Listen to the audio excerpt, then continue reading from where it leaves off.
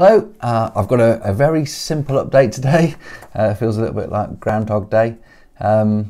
Last week was remarkably similar to the week before that, and we're expecting it to be broadly the same this week. The same pressures are there, the same frustrations, the same coping mechanisms that are kind of working, kind of keeping the wheels turning. We're not at normal, but we're doing okay. We're still doing well renting properties, empty properties. We're doing exceptionally well helping landlords with time to pay arrangements and collecting rent. Currently we've collected over 90% of rent due in this period, so I think that was exceptional.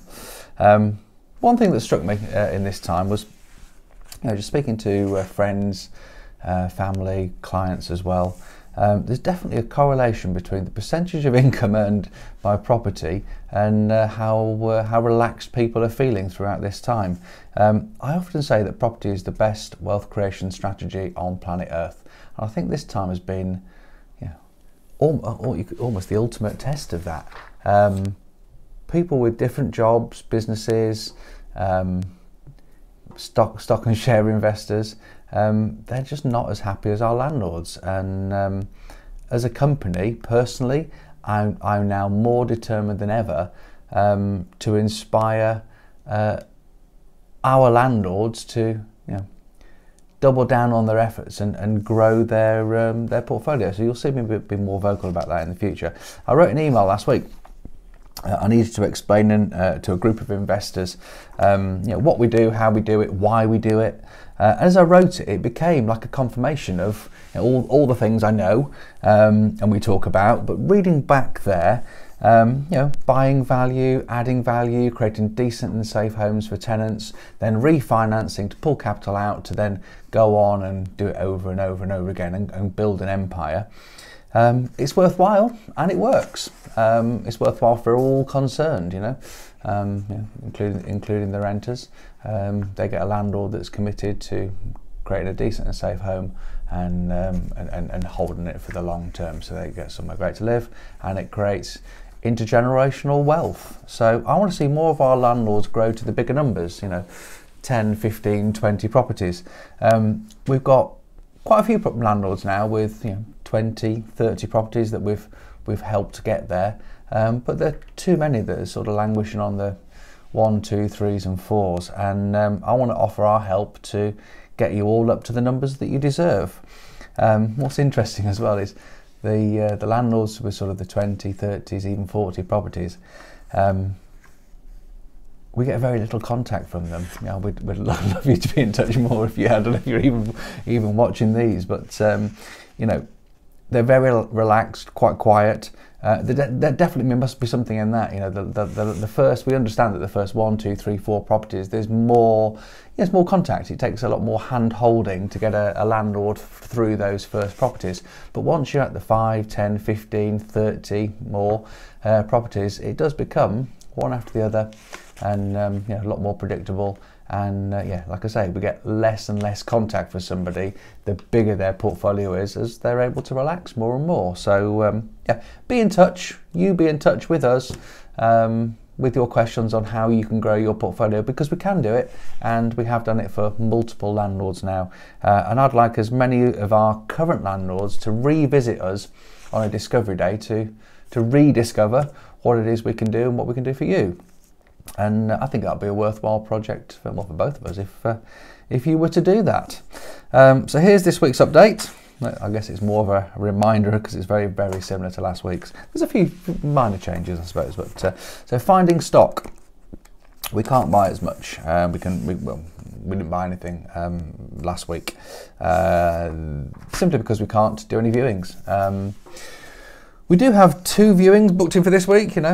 Normally we do 20. I guess the likelihood of us buying one of those 2 is probably higher, because we're certainly the only people that are going to see those 2 properties.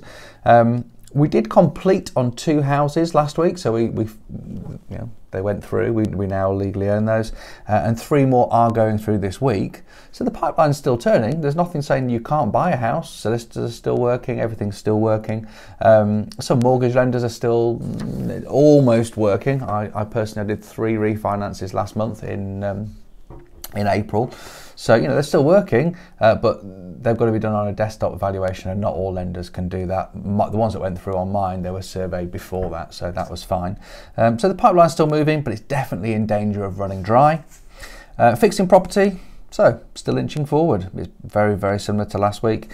One sort of glimmer on the horizon that builders merchants they seem to be reopening now. There's a couple that are opening this week, and jobs are getting ever so slightly quicker. They're not much, but we've noticed one or two builders who just sort of restarted a job because they've got those materials or whatever now.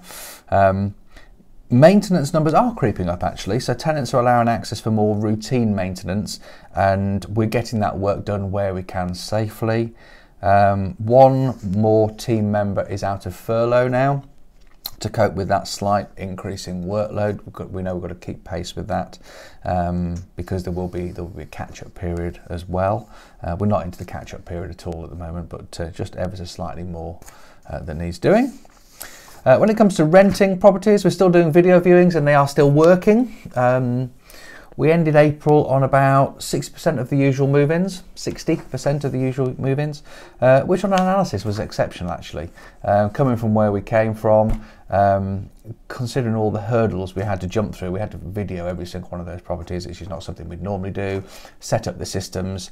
We're aiming to increase on those numbers this month, simply because we now know how to do it, we're set up to do it, and we've sort of streamlined the process quite a bit, and I think we can do that. The whole team think we can do that.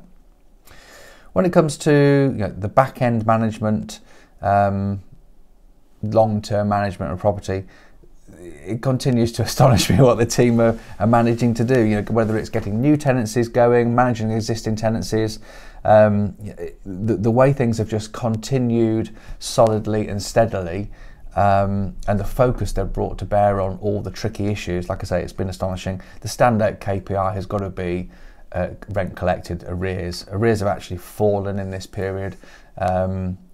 Like I said before, I've covered it in multiple videos. We've collected over 90% of rent due. So the big fear that landlords had, that the rent wasn't going to be paid, just never came true. For us, and I think that's the big thing, because the more I understand what other letting agencies do and what other landlords are managing, I know that's not the case for everybody. It has been some exceptional work, not by me at all, but by the team that have produced that. They refused to take no for an answer. They dug around for different solutions, different systems, worked overtime. When I say overtime, I mean 12, 14 hours a day, 7 days a week. I've seen messages going out at 4 o'clock in the morning to really keep this situation under control, and it's borne fruit. I think it's a lesson for me in focus, because 3 weeks ago there wasn't a lot else to focus on. This was our number one worry, so you bring all your focus to bear on that, and this is what's happened. It's we've actually learned some lessons that we'll bring forward into normal operations. So exceptional. My thanks to the team for that, and I guess I'll thank them on your behalf as well, our landlords. So we suspect that this Thursday will bring a government announcement that could see us able to work with only one arm tied behind our backs rather than two. And we're looking forward to that announcement. We think that, fingers crossed, there'll be a little chink there that we can sort of just start to do a little bit more, because we do need to start doing a little bit more to return to anything like normal. So that's it. That's the update. Very simple. Like I say, very similar to last week's. Thanks for listening. And seriously consider devoting some time to growing your empire after all this calms down. Book a discovery day. You might have been to see us a year ago, 2 years ago, 3 years ago, 10 years ago. Book to come see us again, see what we can do. Coming out of this, there'll be lots of property opportunity, and I want to see more of our landlords have 10, 20, 30, 40 properties. And if you're one of our landlords that's got 30 or 40 properties, how about doing that again and taking it to 60 or 80? Thanks for watching.